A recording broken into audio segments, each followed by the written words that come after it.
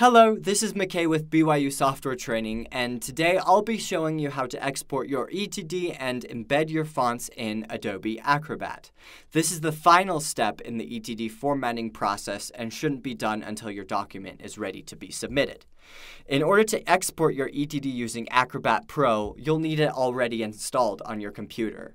There are ways to export to a PDF without using Acrobat, but we'll want to avoid them because we need to do several things in Acrobat Pro that we can't do through other programs. You'll know that you have Acrobat Pro running on your computer if you're seeing the Acrobat tab in Word in this upper right-hand side. If that's the case, you can go ahead and skip to this time code where we start talking about exporting.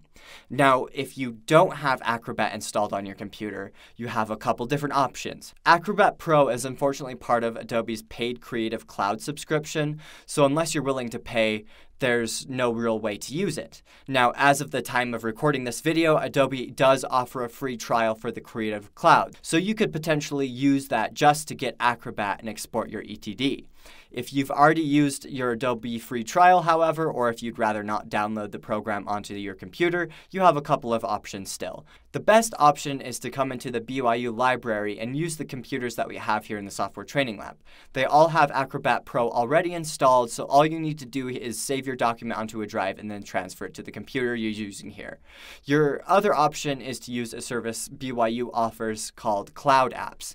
The URL for that is cloudapps.byu.edu. This service will allow you to use your browser to remotely access a computer that has Acrobat.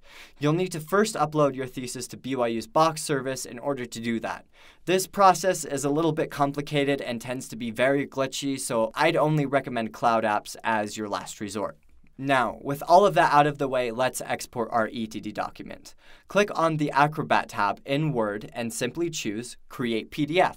It'll ask you to save your document before continuing, so just go ahead and do that. And then after a moment, it should automatically open up our new PDF document in Acrobat.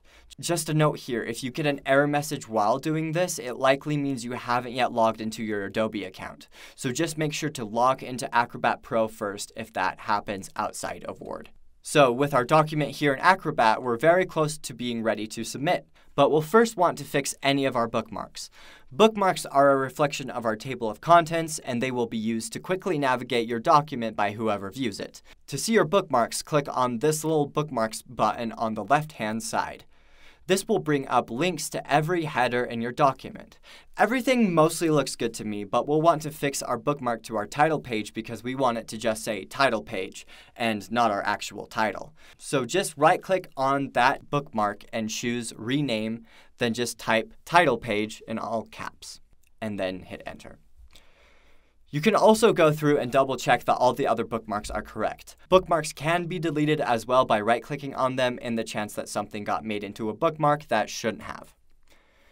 The last step before we submit our thesis is to make sure all of our fonts are embedded. Here's what I'm going to do. On the upper right-hand side of Adobe Acrobat, there's a search bar that says Search Tool. In that search bar, I will search for Pre-Flight. It should come right up, and I'm going to click on it when it does. That will bring up this pop-up window labeled Pre-Flight. From here, you can see that there are three little buttons in the middle of this window: a toolbox, a magnifying glass, and a wrench. We'll be clicking on the rightmost button, this little wrench here. Now we'll want to click inside this Find search bar and search for Embed. That should bring up this Embed Fonts option, which is exactly what we want. We'll click on that and then we'll choose Fix at the bottom of the right-hand side of the screen. Adobe Acrobat is going to ask us to save our document again, and we can choose to rename our document and save it as a new version or just keep the name and save over the old version. As we save our file, Acrobat will do the embedding, and now we know that our fonts are embedded.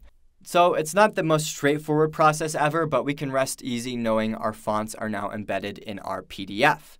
And there you have it. You are now ready to submit your thesis. Good job for all your hard work, and best of luck to you with everything.